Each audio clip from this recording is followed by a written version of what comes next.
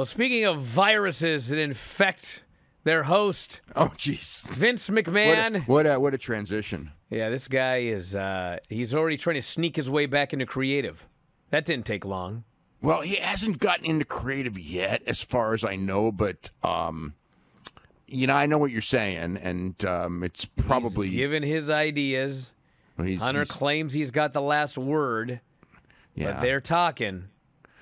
Well, they're talking. Well, the thing is that, I mean, the one thing is that, like, of all of the things that were said between the, you know, what Vince said when he came back and what the company said and everything, you know, it's only been a little over a week, and everything has changed probably even more rapidly than I expected, as far as, you know, between Stephanie leaving and, you know, Vince is at the office. He now hasn't been to TV yet, but I say probably yet. I mean, it's like, you know, there's, you know, when is he going to go on TV? I mean, I don't know. There's certainly rumors running around that he will. I've asked people, and, you know, they wouldn't be surprised, but there's not like there's a date. Like, is he going to be on, you know, a week from Monday, or is he going to be at the Rumble or whatever?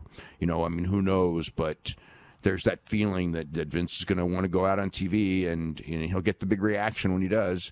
But he is in the office. He is talking about things other than the sale. And, I think it's there'll probably be more and more Vince fingerprints as time goes on. You know, as far as the creative goes, you know, it just depends on who knows. I mean, if Vince wants it, he'll work to get it. He may do it slowly. I don't know. I just know that. Well, I mean, he'll do it slowly if he's slowed down. Yeah. But, I mean, it was abundantly clear the moment this all began that he wasn't just coming back to sell this place and then go back to playing bingo at the old folks' home. I mean, he's here to run the show. I don't think he was ever playing bingo. No. But, no, but he's there to well, Nick is running the show. But again, that's the same thing as Triple H running creative. It's like, that's today, and who knows what tomorrow brings. And it, you know, could be, you know, look how quick Stephanie was gone. I mean, nothing should surprise anyone from this point forward. Well, I do expect that he'll end up on television one way or the other, probably sooner rather than later. And see, the thing is, before it was like, well, you know, if he comes back, there may be a board revolt or it can be a board revolt or whatever. I mean, he took care of that problem. Hey, he did a good job with you know, going right out and talking about the sale, because if not, there is a lawsuit out. There's one. There's one lawsuit out by a shareholder. We don't know how many shares they hold. Yeah, but the thing is well, it's supposed to be class action. But the point is that the stock isn't going to go down as long as they talk about selling. And so the talking about selling was his ace in the hole of avoiding the lawsuits if the stock dropped, which it probably would have. But I mean, it might have only dropped temporarily. Also, you know what I mean. But with them talking about a sale, you know, it wasn't going to drop.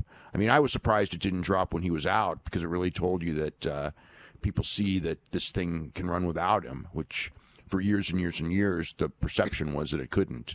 So, I mean, it can, but he's back. And, you know, I mean, there's probably a lot of nervous people, because, I mean, he has a very different mind and eye for talent than Paul.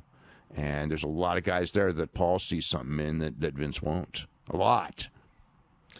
Well, I think that when we start seeing mass layoffs and when we start seeing these Raw shows where guys get 3-week pushes and then they disappear, and then we have nothing announced for the following week, or we do have something announced and then they don't actually do any of it. Well, that's probably a pretty good indication he's back. Yeah. When we start getting the thing where they announce like 3 or 4 matches and the 2 of them don't happen, that's when we, you know, and it's not injury related. That's when I mean, look, we're gonna know. Vince's fingerprints are pretty easy to see.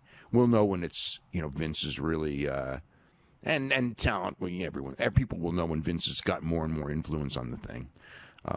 You know, so far that's not the case, but it's only been a week, so we'll have to wait and see. And you know, it changes the whole dynamic of wrestling, I guess. Well, there were people that were all worried, but we had a talent meeting before SmackDown to, on Friday. yes, calm those nerves. Well, they basically said that it's not sold, which by Friday I think people knew, but it's just to tell people, and then but I mean, their thing with Vince was it wasn't that Vince is only doing a sale. It's Vince is back. Kevin Dunn talked at the meeting a little bit too, and from what the way it was explained to me, it was kind of like there was nothing.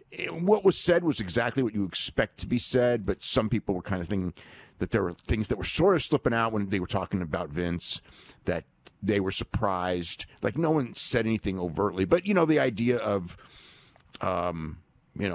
that oh yeah, I mean, I may talk to him, but I talk to a lot of people, but I have the final word. That's what Paul Levesque said, and then it was almost like for now, or not for now. That's not really what he didn't say that, but just the feeling when it was over was exactly our feeling. It's like that is the case for now, and we believe it. And yes, it's not sold. We believe that because obviously there's a lot of people who would not be happy if it's sold to Saudi Arabia, and and it's not been, but that's not ruled out either. So it's going to be a very interesting next, whatever it is, between now and the sale. I mean, they want it done by the summer.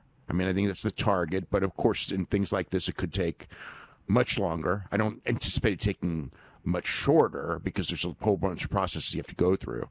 But I mean, it's going to be giant. Like I said, many times, this is going to be a giant year for wrestling. As far as big stories go, between, when Vince left, it was like the biggest story in all those years, and now all of a sudden, I don't know how big that story really was. It was only a temporary hiatus. Although Stephanie being gone is a big story. So we have had. Well, it was a very, very big story, but it's also a very, very big story that he's already back. I mean, the fact that he was even removed was a huge story, even if it was short-lived. And the scandals was a huge story. And there may, again, there may be stuff that still comes out. It's possible.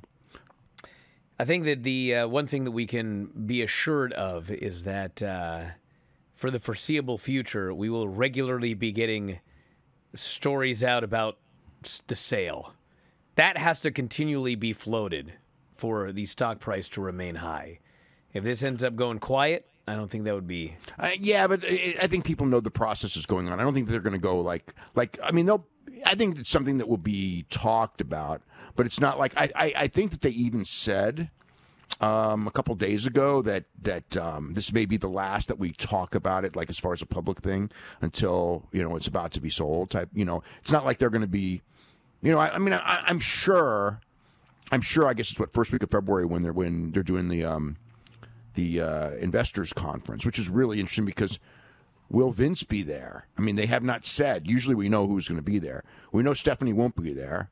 It's so funny because of the people who were there. It used to be, almost everyone, like Kristen Salem, I think was her name, who I thought was very impressive on those calls, and she's not with the company. Stephanie was usually just kind of like the, she said, kind of, I don't, I mean, she was the chief brand officer. She said all the branding words and the buzzwords and the corporate stuff. And talked about all the good things and putting smiles on faces and everything. I mean, she was there and very charming and all that. And Nick was the guy who, Nick and Frank Riddick did most of the talking. I mean, Nick kind of on the big picture stuff. He would talk about, the sports landscape, really, which he's so connected to, it's ridiculous. You have no idea how ridiculous. I mean, it's like kind of a joke, but Nick seems to know what I'm doing outside of this website more than I do sometimes. That's how connected he is. It's unbelievable. But but as far as I mean, and then Frank Riddick will do the nuts and bolts, the numbers. So I would assume Nick and Frank will be there. Whether Vince will be there is very interesting. Whether Paul Levesque will be there is very interesting because he's not always there, but when he's there, he can talk kind of the talent stuff. And he doesn't go into like great detail, but he'll kind of give theories and stuff, and you can learn a little bit, as far as like his where his head's at a little bit when it comes to that stuff. So that's going to be a very interesting thing in just a couple weeks, especially coming off the Rumble, because they'll have all those Rumble stats, as far as like the biggest, obviously more people are going to watch this Rumble than any Rumble before. The attendance, we already know the gate's going to be a record. It won't be the most attended Royal Rumble ever, but it will be among the most attended. And, they'll, whatever else, what other great angles that they do coming out of it, and where we're going to WrestleMania, obviously we're going to have a pretty good idea of that. Yeah, I mean, like, the Rumble's going to be the big news show, and then until Mania. We'll talk about the SmackDown show later, but same show. I mean, no obvious changes at all to that one. So at this point, he is apparently hands-off. Look, but I mean, like, I think that the direction between now and Mania, especially with the Sami Zayn, the Sami Zayn storyline is probably with Kevin Owens and the Usos and everything. It's probably pretty well written out, as far as like when we hit here and when we hit here, what we're going to do in Montreal, what we're going to do at, what we're going to do at the Rumble, what we're going to do in Montreal, what we're going to do at WrestleMania. I think that stuff is pretty laid out, and I don't see that changing. And that's the number one feud on SmackDown, and probably in the whole company right now. I mean, maybe Cody will come in with a big program as well. When he comes back, which we presume will be the Rumble. On I think that they have to announce that the Cody thing. Probably not this week, maybe next week. This week's show, by the way, is. They're going not only against probably the toughest football game they've gone against in years and years and years. It's a playoff game. It's Dallas Cowboys and New England Patriots with Tom Brady. By the way, did you hear about the Jacksonville Jaguars game? Where they were down by 27 points and they came back to win? Yeah. I did hear about that. Unbelievable. I watched the end of the game. I happened to be somewhere where the game was on, and it was quite amazing to watch because it just looked like... It's Tampa Bay, by the way. What? As your resident football expert here. What about Tampa Bay? Not New England. It's Tampa Bay. Oh, I'm sorry. Yeah, because I got Tom Brady mixed up. Yeah, because he played for New England for all this year. You're right. Yeah, Tampa Bay with Tom Brady. Yeah. I'm sorry. I should not have made that mistake. He's been with Tampa Bay for a couple of years now. But yes. But did you know that in January... WWE presents the Royal Rumble.